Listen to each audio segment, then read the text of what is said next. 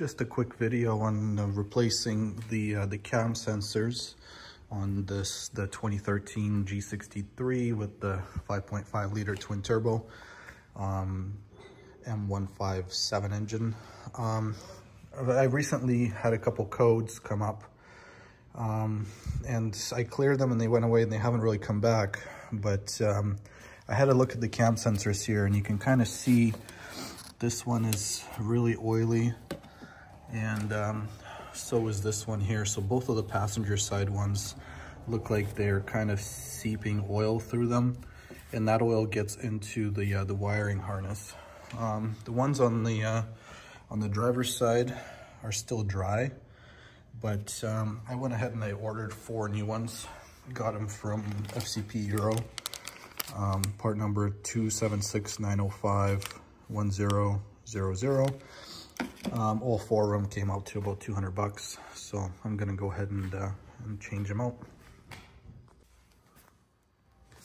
So first thing we want to do obviously is need to get these clips off. So the easiest way is to undo these safety ones with just a little flathead and then push down and clip them. And then you can see, if you look in the harness, you see it's all oily there. So I've heard what can happen is if you let this go on, is the oil will migrate down the wiring harness and it'll actually end up in the ECU, which is in the center there under that cover. That's the ECU right here. So the oil can actually migrate through the harness and into the ECU and then damage your ECU. So you don't want that to happen, obviously. So you want to get this problem taken care of. You see how oily this one is. So we'll get a Torx, get those out, and then get new ones in. So I went ahead and got the bolts out. They're just the T30 Torx.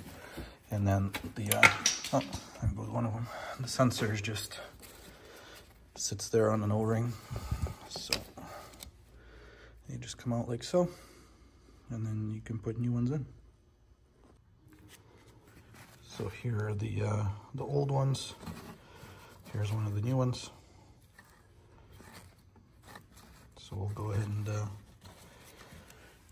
put this new one back in here. And then we just put the bolt in. And then repeat the process for the rest of them. And actually on the driver's side here, the sensor looks dry on the outside, but when I pulled the connector, it's also oily on the inside. So you can see the connector was, or the sensor is leaking oil on the inside of the connector. So it's a good thing we're changing them all. Even though these look dry from the outside, they're still seeping oil. We'll get this other one off too. Let's see if that one's seeping. No, that one's dry. So out of the 4, just 1 is dry for the most part, and 3 were oily. And so to get this last sensor out on the driver's side, you got to move this this vacuum line and this wiring harness out of the way, and they're just held down with these 2 E-Torx. They're E10 bolts, so you just take those bolts out.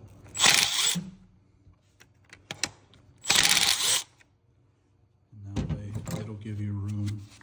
You can move them, and then the sensor will come out. So now with this vacuum line out of the way and this wiring harness, we can kind of move it off to the side, and now we can grab the sensor and pull it out. And there we go.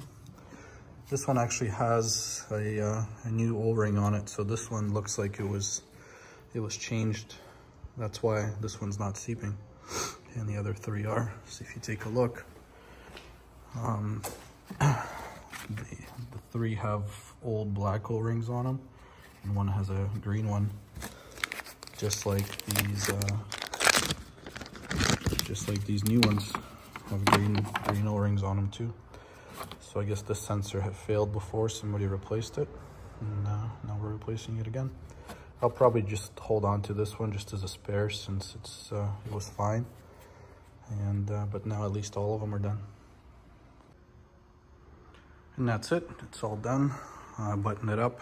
Now we can fire it up. Make sure we got no codes, and keep driving. Thanks for watching, guys. If you have any questions, leave a comment, like, and subscribe. Have a good one.